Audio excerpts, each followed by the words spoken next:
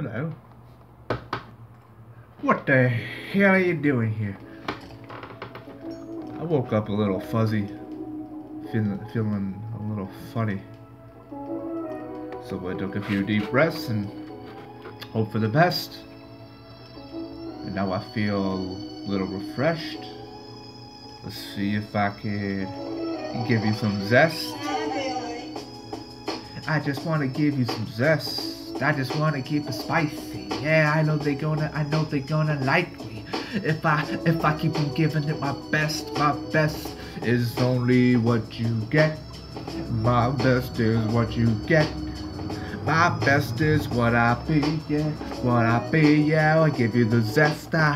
Tasty, the taste is incredible. So I guess my shit is edible.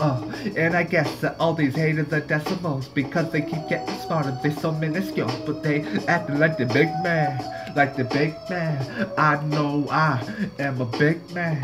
So there's nothing you could do to take away my confidence and my passion.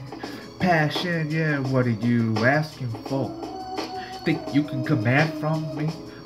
My sense of well-being. You think you have responsibility or how I should see myself and how I should feel, how I should express myself? It's my own deal. You try to make decisions for me, but you're not the one that has to live with it afterwards. Afterwards, it's just action, son. I ain't just talking up. I really walk this stuff, yeah.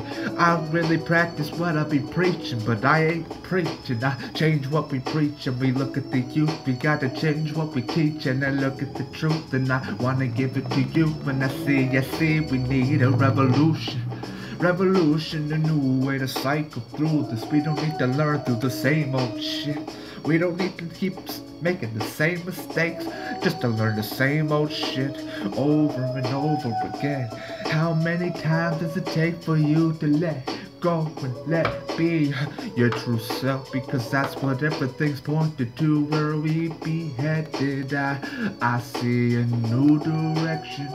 I see this COVID-19 be that extra push, that extra pressure to maybe look at your spouse and say, hey, it's inevitable.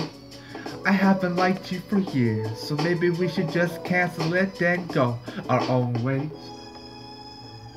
Maybe it's time to look at your relationships and realize they're just a means to a beautiful end.